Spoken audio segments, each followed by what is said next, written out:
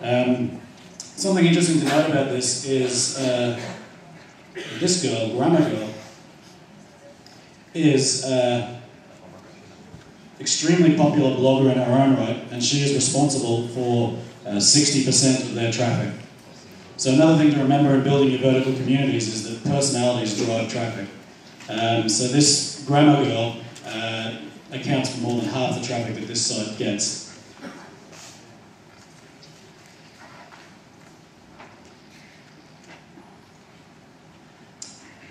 By the same token, Simon & Schuster has a site, Tips on Healthy Living.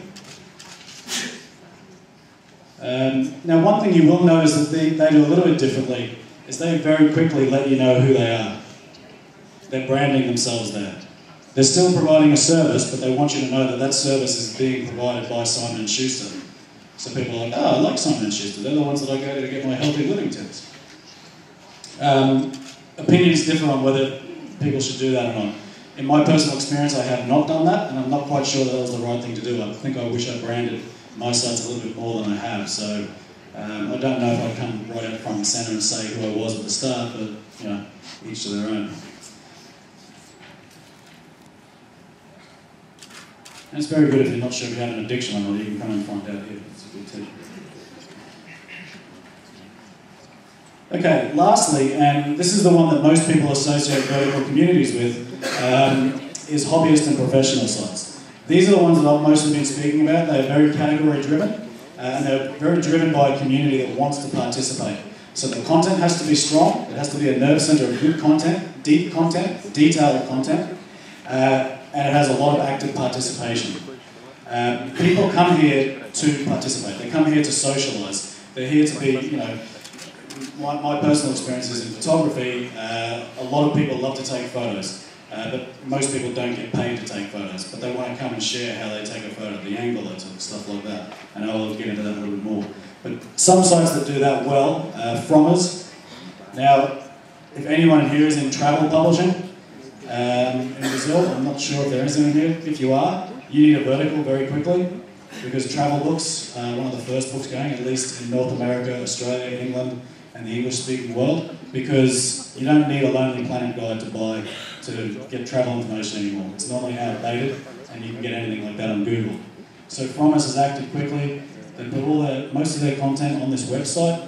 A lot of it's free of charge, a lot of it is subscription-based, you don't have to pay for extra content.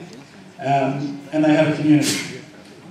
So they also have things like trip recommender. So people come here not just to get, you know, hotel details and stuff like that, but they can have other travellers, people that have just been. So I was in Rio last week. I came here to look. Someone said, I was in Rio 2 months ago. You should go hang gliding. I wish I could find them and tell them that I shouldn't have done that because it scared the living hell out of me. But it was a good place to find some ideas on what to do in Rio. But I happen to believe, again, personal opinion, that if you're in travel publishing, you need a vertical community very quickly. You are ahead of the curve in how quickly people are adapting to this, if they haven't already. I apologise if it's already happening here. Now, Writer's Digest is a very simple site. I wanted to highlight this because this publisher, FMW Media, who actually runs Digital Book World in New York, so the equivalent of this Congress in New York City, is put on by FMW Media, who are the publishers. They have actually restructured their entire publishing strategy to build verticals. This is one of their verticals, Writer's Digest. They have 25 of these. They have templated it. I am making a very educated guess that they achieve huge economies of scale so that every website costs them a lot less because they're doing a lot of them, so they get better and better as they build more. But this is their business model. They build their own e-commerce engine. They actively build subscription lists, build their email lists. They're active on social media. They run events based around their vertical community. But it's always very deep topics. They curate content so that they have deep content on specific subjects, like Writer's Digest. They also have a deer hunting one. They have graphic design. They have gardening. They have woodworking. Lots of craft sites. But it's all very niche and very vertical. And they basically rearranged their business to where verticals is their main focus. More so than magazines, which is what they also publish in books. Verticals has become their #1 business. So it was worth showing you that just to talk about F&W.